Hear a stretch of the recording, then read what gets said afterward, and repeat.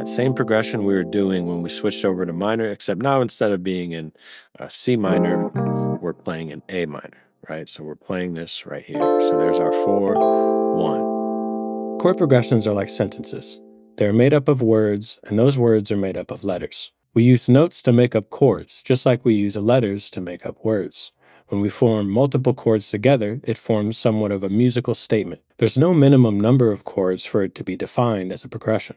Technically, you could have a 1-chord chord progression, but 2 to 4 chords is really all you need to make most popular music. Chord progressions sound great when it feels like there are small movements between the notes in the chords. So this relates to a concept called voice leading, and that's how each individual note in a chord moves from one chord to the next. So practicing inversions and different voicings from the shapes part of the class will help you create variations of chord progressions. So let's take 2 chords and play it like 10 different ways. We'll start by playing 2 chords in root position, and then try inverting one or both of the chords, as well as trying different voicings to see how many ways we can make that same 2-chord progression sound different.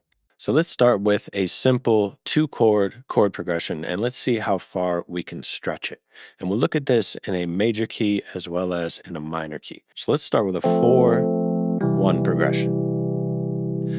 Now it might sound kind of vanilla, a little bland on its own, but let's start by just inverting one of the chords. So let's go from a 4 to a 1. Now it's starting to sound more interesting already. Instead of 4-1, we have 4-1. And this is the 1 chord in first inversion because we have the root up on top. So make sure and get familiar with the octave shape, get familiar with the different inversion shapes of everything.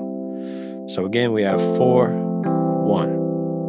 Okay, let's do the opposite. Let's invert the 4 chord. So maybe we'll take the top note down an octave. So we'll play the 4 here, and then the 1 here. Now we have the bass note. The lowest note stays the same. So we have the 4 in second inversion, because the 5th is in the bass, and then 1 in root position. So our 2 versions, we had 4-1, and then we had 4-1. And you could stretch the progression out to where it alternates between them as you get more comfortable with this. So for example, the first time around, you could play 4-1, and the second time around, you could play 4-1. So even though it's the same progression, it has a different feeling and a different movement to it. It's like a different way of saying the same thing. Let's try some other things. Let's try going 4-1. So now we got the 3rd up on top. Right? We could even do 4-1. So we do 4 in first inversion, and then the 1 with the 3rd on top. Let's try it with the 3rd on top on the 4. So there's the 4 and the 1. And maybe if we take the 5th up an octave, that'll feel a little less jumpy.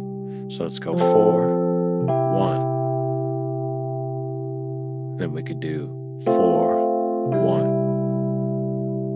Then we could do 4-1.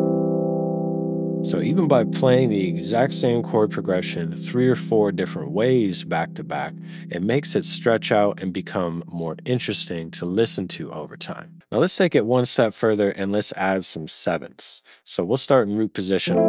We have our 4, right? We're playing a major 7 and the 1, major 7. 4-1. So let's play around with different ways to voice or invert these to make them sound more interesting. So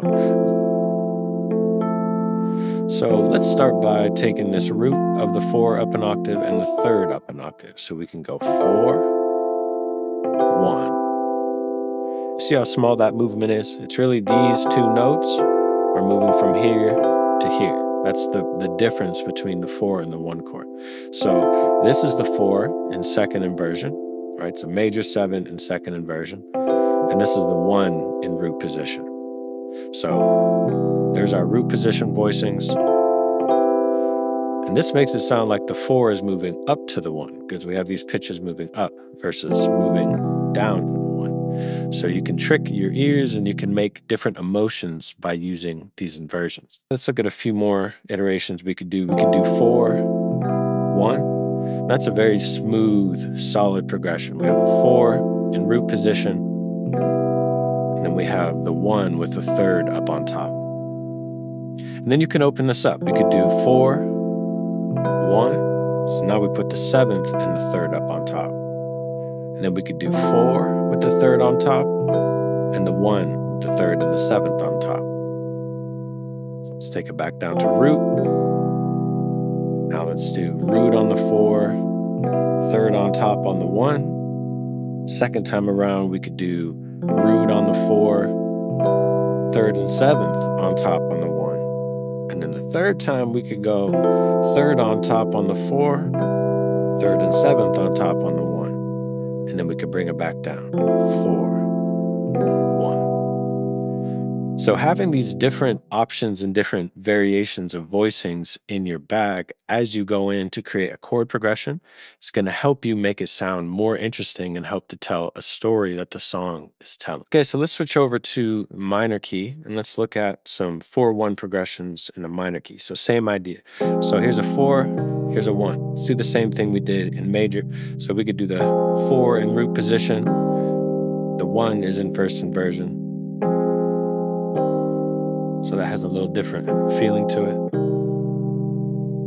Let's do something like this, right? So we have the root up an octave and the 3rd up an octave. So we could do 4, 1. Then we could go 4, 1. Then we could go 4, 1. So we just moved that 4-1 progression and made it feel like it was falling downwards just by using inversions and placing them in different places. Okay, let's try with some 7th chords. So here's a 4, 1. And we can make this less jumpy if we take something like the 3rd up an octave. So you voice the 1 chord like this, root, 5th, 7th, 3rd. So we could go 4, 1. Sprinkle some notes on top. Let's go 4, 1. Okay, let's try another voicing on the 4. Let's try something where we take the root up an octave. So we have 4, 1. Okay, we could also do something like the 3rd of the 4 is on top, and then the 7th of the 1 is on top. So let's go 4, 1, 4, 1. And to put this all in perspective, if you wanted to play a 4-5-1 in a minor key while looking at the major layout, just to keep it all consistent, you can use the relative minor scale of any major scale. And that's going to be the 6, right? So this 6 is going to be the relative minor of any major key that you're in. So we can move it over to E flat. This is going to be the relative minor of E flat. So here in C major, this is A. And if you think about this as the 1, even though it doesn't have that pink color on it, but if you just imagine this is the 1, now you have 1, 2, 3, 4, 5, 6, 7, 1, right? You have that same minor scale that we have over here. So you can think about it as like that same 4-1 progression we were just playing. We could do it like 4, 1. Right, that same progression we were doing when we switched over to minor, except now instead of being in C minor, we're playing in A minor, right? So we're playing this right here. So there's our 4, 1.